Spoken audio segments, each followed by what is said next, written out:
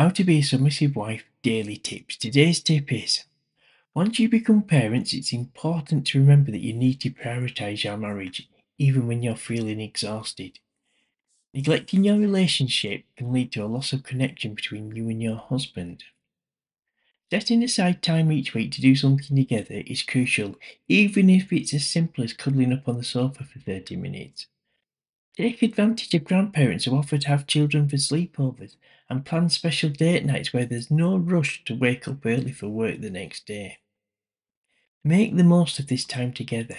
While being a parent is a full-time job, it is essential that everyone gets a break and has time for self-care as well.